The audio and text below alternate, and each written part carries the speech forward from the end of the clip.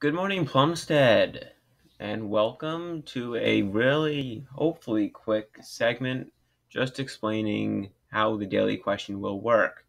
I got a few questions from teachers and students alike with just some, quick questions that maybe weren't made clear by me. So this will be your troubleshooting guide and all-around basic how-to trivia GMP guide. For starters, there are six. Ooh, I can do that. Whoa. There are six categories of trivia questions: entertainment and celebrities, geography and nature, history and religion, science and inventions, sports and pastimes, the arts and music. As many of you have figured out, this is a team-based game. Teams of 1 to 3 people are encouraged. Faculty members and teachers are encouraged to join in as a team. However, there are rules for teams that are put in place. First, the team rules. Faculty members and teachers may not be on the same team as students. Unfortunately, this is because of handbook issues and such that I would like to not deal with.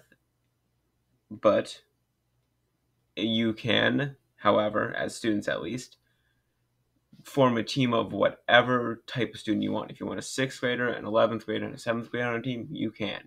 You can pick anyone from 6th to 12th as long as they are a student and it does not exceed the 3-person limit. Along with this, teachers can have any staff members or teachers they want on their team. You should come up with an appropriate team name and stick with it for the rest of the year unless you decide to drop out at any point, in which that case you should let me know beforehand. As I said earlier, you cannot have any more than 3 members on a team. As well, teams cannot work with other teams and trade answers just because, you're trying to win. So I feel like that would be a slightly no-brainer. And to keep it fair, GMP members cannot be on a team, nor can they form teams. Do not try to ask them because they will say no. And only one answer is required for each team, and I will get into how to answer later in this. But on to game rules first. First rule, and it's the most important rule, do not use the internet. This makes it unfair for the other teams and makes the contest just overall not fun. If you are found to have used the internet, we will take 1 point away for every time you use the internet. Just don't cheat, please. Daily questions, which will be Monday through Friday, are all worth 1 point. The first Wednesday of each month, so we will actually be starting this in October, will be an impossible question. These questions are the most difficult of them all and are worth 5 total points. Also, I realized I missed rule 4, and it goes back to the other one. GMP members cannot and will not answer any questions or give hints. Don't try to ask anyone.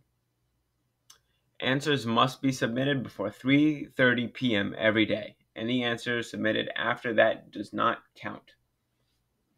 Questions will be set on GMP live streams as well as in the description of every live stream, and I am currently working on getting them posted throughout the school through the TVs, as well as answers to the previous question will be revealed the next day. As always, have fun. If you have any questions, email me or ask me. Scores will be updated outside the GMP hall every day. It's on that little whiteboard near where the lunches are usually sold. There are prizes. They're not, your average cheesy prize. However, this month is a large box of candy or bar of candy of your choosing. However, they will hopefully get much better from there. Now, on to the part that a few people had questions about, which would be team registration and how to answer questions. So first off, there are 2 forms on this website.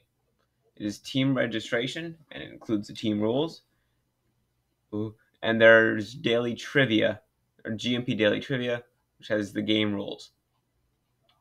This first one, team registration, you will use only for forming your teams, and I need the team name and at least one team member name. It should be first and last, just so I can, mark it down on any scoreboards. This will only need to be filled out every time a new team is formed. So if you want to continue the next month, you don't need to. However, if you have to, let's say you don't want to play this month, but you want to play next month, you will fill this out at the beginning of October, if that makes sense. Now for this one, this is where you will form your answers. All I need is your team name and the answer to the daily question. So for example, let's say let's say for example, you are the Plumstead Panthers. Let's go with something basic. And the answer to the question of what's 1 plus 1 is 2. That's all you need. And then down here is this handy dandy submit button. You would just press that. It will give you this message. This makes sure that I know who sent it, so that I don't get two answers from the same team or whatever. This just makes sure that I know who sent it in. So, okay. However, I will not be actually doing anything. And the same goes for this. This will also be recorded for email. Very same reasons, just so I can keep track of who answered or who sent it in what. Also, the link to this website will be found at the description in every live stream. I recommend checking it out. We've got a bunch of stuff that I'm not going to go into because that's a whole nother rabbit trail.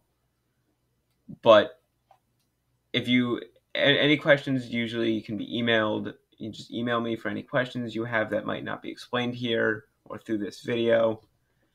Or if you have any difficulties with something, like let's say the website's down, just email me and I will try to fix that.